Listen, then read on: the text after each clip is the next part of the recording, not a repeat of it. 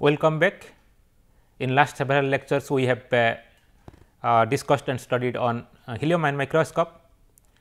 Today, we will I will be talking on some additional topic on helium ion microscope or ion microscope. Those are scanning transmission ion microscopy and microanalysis with helium ion microscope. In particular, we will be discussing on imaging with transmitted ions and also composition measurements with helium ion microscope. So, these two things we will be discussing today, these are some additional capabilities of helium ion microscope. First, let us talk about scanning transmission ion microscopy. So, as the name suggests, scanning means the ion beam has to scan on the specimen, and transmission means the ion should transmit through the sample, and it has to pass through the sample, and then image that will form is nothing but transmission image.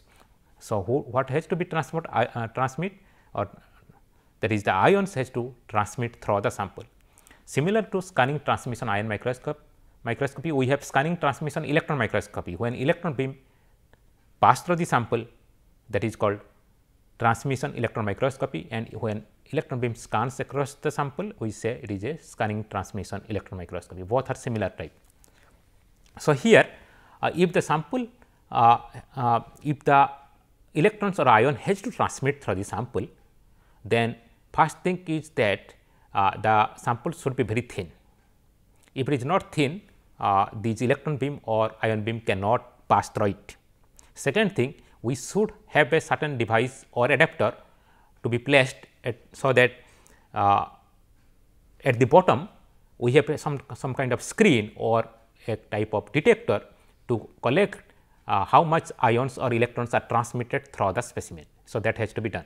So, it is little bit similar to the transmission electron microscope study or TEM, which we are not covering here. The sample preparation is done in the similar manner as that of prepared for the transmission electron microscope. We normally take a copper grid here, it is a copper grid, and the copper grid has a coating of very thin layer of carbon, around approximately 5 nanometer thick carbon, transparent carbon or some kind of polymer form bar type of coating to be provided that act as a support. Now, on this grid, which has a very transparent thin layer of carbon, on which we will place our sample. And that has to be put under the electron beam or ion beam. So, then as it is very thin, almost all ions will pass through it except where sample is placed. If the sample is placed here, if sample is thin enough, then some ions will pass through it. If sample is thick enough, then ions or electron will not pass through it. So, from the transmitted ions, we can get the signal. So, for example, here a sample is placed which is thin enough, so that some of the ion will pass through it, and those ions will come and strike at the bottom. We have a object which is tilted at 45 degree, and ions will come and strike. This is gold coated. Once a ion strike to the gold coated surface which is tilted at 45 degree, that would create some secondary electron, and those secondary electrons will be detected by a normal Everett Thornley detector. Then we will see from which region how many ions pass through it and how many electrons are generated, secondary electrons generated or signal generated, and then we create an image. This is what nothing but transmission microscopic image. If the incident probe is ions, we say it is a ion microscope. If it is electrons, we say scanning transmission electron microscope. And here our electron beam or ion beam is scanning over the specimen, and then collecting the transmitted ions, and from the transmitted ions the signals generated are used for imaging purpose. This is what the scanning transmission ion microscopic image, and because the ions which are passing through the sample, they can produce one ions can produce more number of secondary electrons, like 3 to 8 number of secondary electrons. Therefore, signal to noise ratio is quite good. Moreover, again the ion induced secondary electrons have a better contrast as compared to the electrons. So, in that respect, scanning transmission ion microscope is superior compared to the scanning transmission electron microscope. But on the other hand, ions have a much larger size and heavier mass. So, we cannot easily make the ions to pass through the specimen unless and until the specimen is very thin enough. So, this is a disadvantage of using scanning transmission ion microscopy. To make the sample to be very thin is not that easy task, and therefore, most of the ions cannot pass through it. So, therefore, actually in practicality, scanning transmission ion microscopy is not that much popular or have been used in the scientific community yet. Mostly scanning transmission electron microscopy attached with TEM is extensively used for microanalysis and also other purpose, because in transmission electron microscope the incident energy is much higher, in the order of around 200 kV to 300 kV. Therefore, they can easily penetrate through the sample and provides the information which we cannot get it by scanning transmission ion microscopy. So, here you see a type of device that is being used here. So, incident ions comes, and here we put that means hold the grid with the specimen. Here is sample on the TEM grid. Then transmitted ions which comes is get collected. Transmitted ion strikes to the gold coated surface, and then the secondary electrons generated is used for the imaging purpose. And here you see the a specimen like magnesium oxide cube type of structure in a scanning transmission ion microscope. Here the periodic dark and bright contrast tells about the thickness fringe in the left side of image, and in the right side of image the contrast here, dark contrast, indicate dislocation inside the specimen or inside the sample. So, some of these information like presence of dislocation inside the specimen cannot be studied by the scanning ion microscope when we study 3-dimensional feature. Here you see the information which is inside the specimen, that is the inside the specimen or microstructure, because the image is formed from the ions which is passed through the specimen. On the other hand, in our just normal scanning ion microscopy or scanning electron microscopy, we are just seeing the surface features, the topology, surface features from the signals collected from the specimen.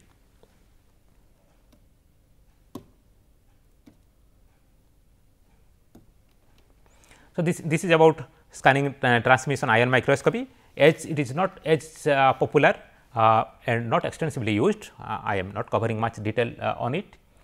We will go next to another important topic, microanalysis with helium ion microscope. Microanalysis means measuring the elemental composition of the specimen. It is very important. So, for all scanning electron microscopic technique, most of the cases energy dispersive detector is attached, and that is used for measuring the elemental composition of the specimen. Because any operator or user would like to know what material he is studying under the microscope, whether it is a gold or it is just a iron or anything. So, it is therefore important to know the elemental composition that is of the specimen which is under observation. In SEM, we know we use energy dispersive analysis, where every atom have a nucleus at the center, and then we have electrons, and when incident beam strikes on the atom, then it will first knock out an electron, inert shell electrons. It will knock out an inert shell electrons if the incident electrons have energy greater than ionization potential of that particular electron. Once a vacancy is created here, then another electron from the outer orbital jump back to this vacancy, and thereby this energy is caused as a X-rays. So, by measuring the energy of this X-ray, we know what atom is it, and also by knowing how much such X-rays is coming, we can quantify the atoms present or element present in our specimen. So, in these cases, to create or to remove knock out an electron from the inner shell, the incident electron's energy should be greater than the ionization potential. So, similarly, in case of whether it is same, it will be same for ions, actually not. Even though energy of the incident ion is equal to or greater than ionization potential of an electrons of an atom, it cannot still knock out an electrons, because the ions though have energy much higher, they have a much lower velocity. Once they penetrate the sample, they have a much lower velocity, and the velocity of the ions cannot match with the velocity of the orbiting electrons.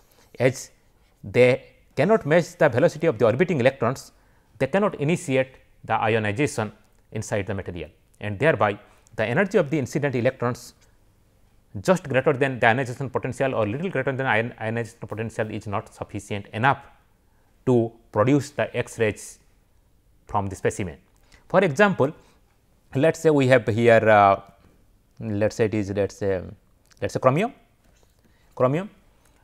For chromium case, to produce a KSL X-rays, if the incident electron energy is around let us say 7 keV incident electron energy, it can produce chromium K alpha, which has an energy of around 5.5 keV.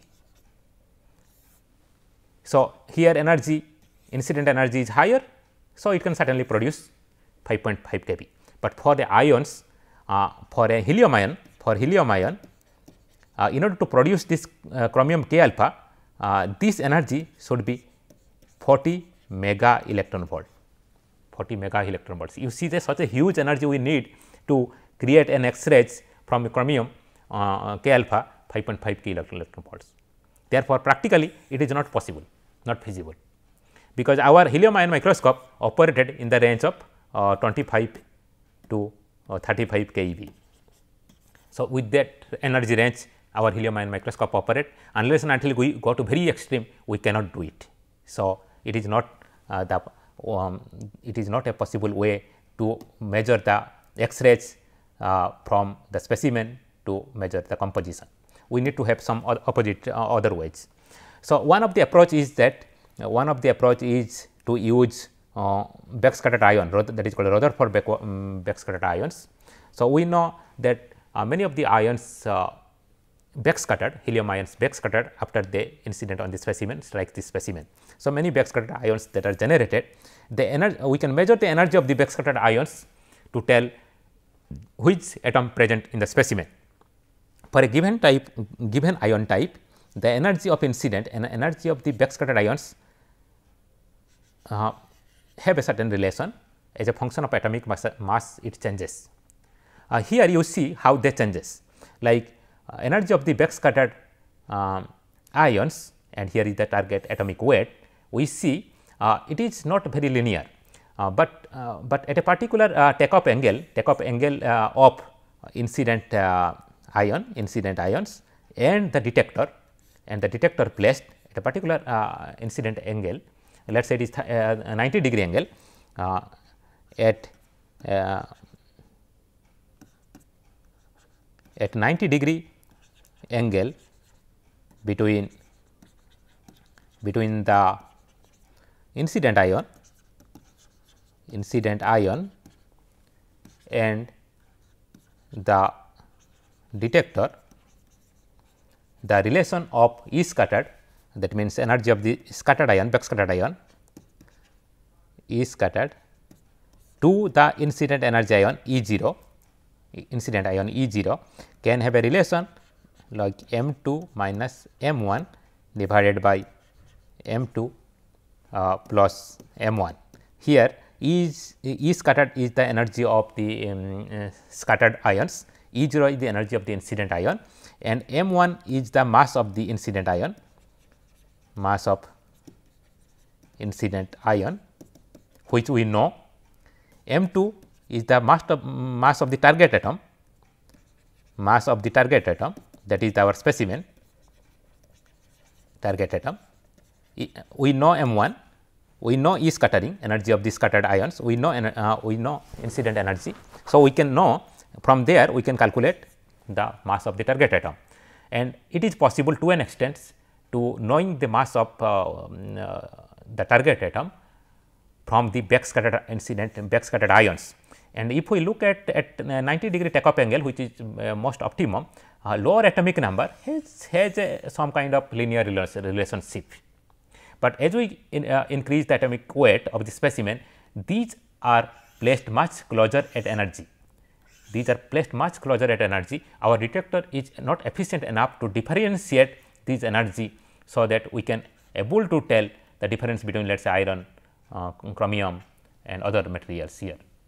So, first problem. So, this is the problem. In the lower atomic number, to an extent, so we can able to distinguish, but at higher atomic number we cannot distinguish. And second point is the thickness. As thickness of the material changes, the energy of the backscattered ions will also changes to an extent. So, for example, the detection of the backscattered ions also depends on the thickness of the specimen, as well as the composition and the beam energy. So, all these factors it depends. As the thickness is increased, the mean energy of the elemental peak decreases in magnitude. As you see, as the thickness is increasing, the beam that means the mean energy of the elemental peak decreases in magnitude. And second thing is happening what? As the thickness is increasing, these individual peaks are getting broader. For example, this is 30 nanometer thick sample. So, once ion beam penetrate into a thicker sample, they keep on interacting with the specimen and losing its energy, and the backscattered ions which come out the specimen, they automatically lose their energy to a great extent, and therefore, the mean energy is decreasing with increasing in the thickness. And second thing, they become broad. Once it become broad, it will be not easily be distinguishable, and quantification cannot be done. So, this is again not a suitable technique. RBI's technique, Rutherford backward scattering, will therefore be least useful on samples which are thick or contain high atomic number materials, and when beam energy is low. This problem is again there for for ion microscopy to analyze the composition. But there is one alternative to this, that is called SIMS, secondary ion mass spectroscopy. So, in the secondary ion mass spectroscopy, an energetic beam of ions, as the name suggests, secondary ion mass spectroscopy, we measure the mass of the secondary ion, mass to charge ratio of the secondary ions, and therefore able to tell what element present on the specimen. So, an energetic beam of ion, it is called primary ions, is used to sputter the sample. So, primary ions will go and strikes on the specimen and take out the secondary ions. So, it will bombard on the specimen surface and knock up the surface atom, that is called sputtered atoms, and by measuring the mass to charge ratio of the sputtered atom, we will able to tell what atom is present on this specimen surface. So, the primary ion penetrate the target, lose all or a part of energy during the collision cascade with the target, and this process will lead to ejection of one or several target atoms, that is the sputtered atoms. Among the emitted particles, there will be ions, that is called secondary ions, and these secondary ions, when we measure the mass, that is of our interest in the secondary ion mass spectroscopy. There is dedicated SIMS, secondary ion mass spectroscopy, to measure the composition of everything from hydrogen to all the element in the periodic table. This is capable of doing all element in the periodic table. There is no other techniques which can measure the composition of hydrogen in a solid sample. These ions are extracted, the secondary ions are extracted using an electric field and accelerated to the mass spectrophotometer, and mass filtered and counted by the detectors, and it produces it will allow us to know the elemental composition of the surface, because it is important to note that atoms are mainly spotted from the first top few layers. So, it is a type of surface analysis technique which will tell about the composition of the surface. Now, you see a problem with helium ion microscope for using the SIMS. For all ion except helium, the spotter yield increases with increasing the impact energy. Certainly, impact energy increases, means the spotter yield will be more. Spotter yield means the secondary ions will be more, but for the helium it is opposite. When we increase the impact energy, yield is not more. Then what happens? Why not it is more?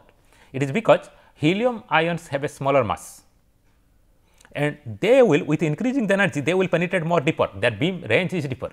Once helium ions goes deeper into the specimen, they cannot easily come out of the specimen, and once they go deeper, certainly they are lost inside the depth of the specimen, and they would not be efficiently able to collect, efficiently able to sputter the atoms present on this specimen surface. This is the problem with helium ion microscope. On the other hand, other ions which has a heavier mass, they bombard with a larger mass, with a larger momentum, therefore could sputter away more number of specimen when they come with higher energy. And therefore, helium ions used in helium ion microscope able to provide high resolution image, no doubt, because they have a smaller interaction volume. From very near the surface signal comes out, but is only capable of sputtering most element and materials at the rate which is too low to be practically meaningful for microanalysis problem. So, our helium ion microscope should have another source with a heavy atoms, heavy ions such as helium and neon. So, neon can be incorporated to helium ion microscope to make this composition analysis practically possible. For the composition analysis, therefore, our helium ion microscope should be attached with a neon or heavy ion source. Two important things is there are two important things in the measurements of composition. One is the secondary ion current, and another is useful yield. These two are important when we discuss about the sensitivity. Actually, sensitivity of the SIMS is very good up to parts per billion level, and for helium ion the useful yield is generally low. Useful yield is nothing but the ratio of the sputtered ion, ratio of sputtered ions to then sputtered ion detected to the sputter atom. This is the useful yield, and this useful yield is generally lower with a helium ion microscope or with a helium ions. In order to maximize the ionization potential and thus the secondary ions, we need to use some reactive primary ion species. The reactive primary ion species would do certain reaction with the surface and will allow to produce more secondary ions. And in particular, to enhance the emission of the negative secondary ions, electropositive primary ions species such as cesium is prepared. Opposite case, if we want to if we use electronegative primary ions such as let us say oxygen radical, that will favors for the emission of positive secondary ions. For example, let us say aluminum, indium, such kind of positive secondary ions we want to study in our specimen, then we should bombard it with a electronegative primary ions. In this way, we can increase the useful yield and therefore the composition capability of the equipments or SIMS. It is a SIMS machine. How it is done? It is in the certainly in the ion microscopy column. We have additional things here which is retractable ion optics, which is placed below the column, and that would allow us to collect the ions, secondary ions, and that secondary ions will go secondary beams of axis by passing through the transfer lens, etc. It will go to a mass spectrometer. So, there are many kind of mass spectrometer such as quadruple mass spectrometer. We have time of flight mass spectrometer, and we have magnetic sector mass spectrometer. For example, quadruple mass spectrometer have not very high mass resolution and low transmission, and it cannot do parallel measurements or scanning. It cannot do the scanning. Similarly, time of flight have a good wide range of the mass measurements can be done in case of time of flight mass spectrophotometer, and that would produce quite a high that would allow us to measure the molecular ions with a larger mass, but again that cannot do the scanning and simultaneous measurements of different ions is also difficult. On the other hand, magnetic sector mass spectrometer allows to do parallel or simultaneous measurements by using several detectors. One is a fixed detector and another is a movable detectors. With this kind of detectors, we can do the simultaneous measurements of different species present on the specimen and measure know their composition.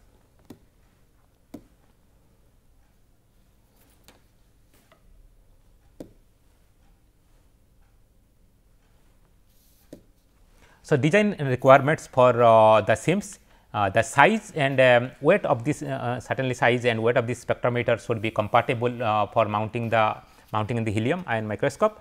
The extraction system should not significantly degrade the probe size, because extraction system means we have to apply potential to collect or to extract the secondary ions, and that potential can influence the spot size, primary beam spot size, because this is very fine primary spot size. So, it should not affect, it should not significantly degrade, otherwise it will deteriorate the performance for the imaging. Detection of the positive and negative secondary ions should be possible. It should allow us to not only detect positive not only detect one type of ions, but both type of ions simultaneously. As the secondary ion current is normally low, extraction efficiency and overall transmission of the spectrometer should be high. Parallel detection of the secondary ions is important for avoiding the poor sample consumption in the duty cycle. That is why we use we use magnetic sector mass spectrometer in the SIMS attached to the helium ion microscope. Similarly, acquisition time of the SIMS image should be similar to that of a secondary electron image, and reactive gas prodding is integrated to the SIMS to improve the useful yield. So, reactive gas prodding such as cesium and oxygen radical ions is important. This is a mass spectrum. What you can see here in this mass spectrometer, mass spectrum, it has a very that means unique tool to not only detect presence of hydrogen, but also the isotopes. Like as you see here, lithium 6 and lithium 7. Similarly, we can see the boron 11 and boron 10. So, not only it can allow us to detect hydrogen, but also it allows us to detect the isotope with a very high sensitivity. This is a mass spectrum for lithium titanate and boron nitrate nanoparticles mixed on a silicon substrates with a neon ion beam with an acceleration voltage 25 keV at 6 picoampere current. So, they have a quite good mass resolution. Quite a wide range of mass can be also detected. In case of SIMS with helium ion microscope, where we use magnetic sector mass spectrometer, we can only detect monoatomic or small clusters, not large molecular clusters can be detected in this process. For that kind of study, one should use time of flight spectrometer.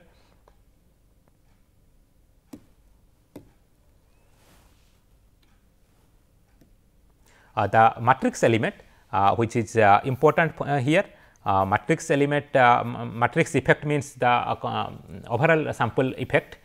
It is that overall sample have a strong, there is a strong dependence on the ionization potential of the secondary ions to the local sample composition. It is very important effect, and this matrix elements complicate the quantification of the SIMS signal. So, this is the formula for measuring the composition of unknown materials. Let us say is the concentration of this species. We need to know the secondary ion current of the same species, useful yield, IP is the primary ion current, and Y is the sputtering yield. So, knowing this, one could able to know these are all can be measured. One can measure the concentration of the species.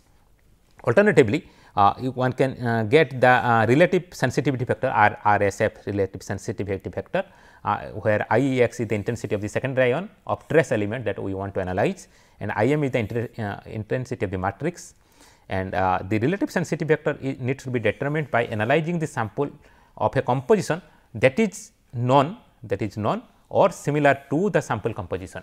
So, by knowing this, doing a standard sample, and then from this intensity 2 we can measure the composition of unknown material in a SIMS.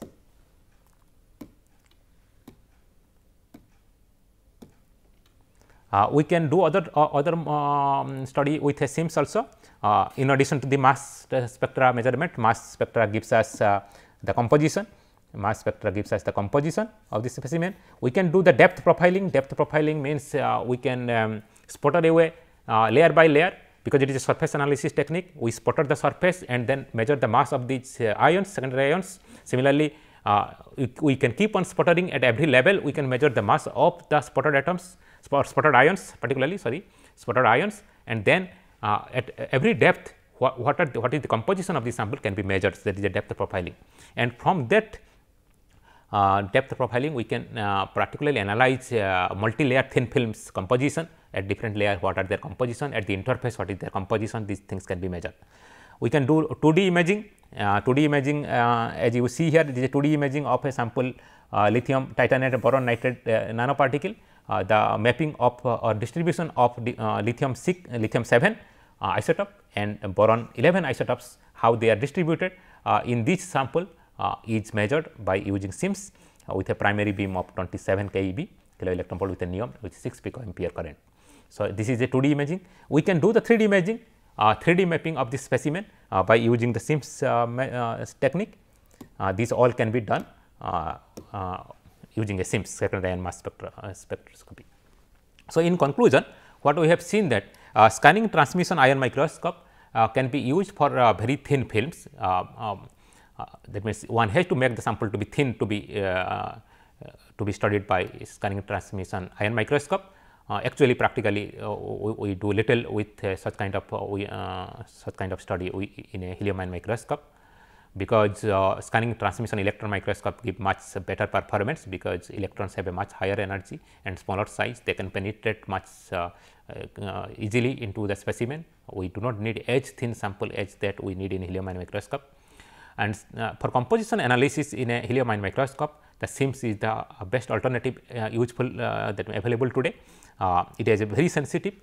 Its sensitivity is down to parts per billion level for elemental and chemical analysis that can be done with a helium ion microscope. Another important thing is that in the resolution of helium ion microscope is ultimate surface resolution down to 0.5 nanometer. But helium ion is not suitable or not capable enough to sputter away the surface atoms, and therefore, the useful yield particularly is very low, and thus helium ions is not enough for microanalysis or composition analysis. For that, one has to attach other heavy ions such as neon or argon, some other ions such as gallium also can be used. This is important for microanalysis technique for measuring the elemental composition or chemical analysis to a introduction volume of 10 nanometer. These are the reference, the same books. Thank you.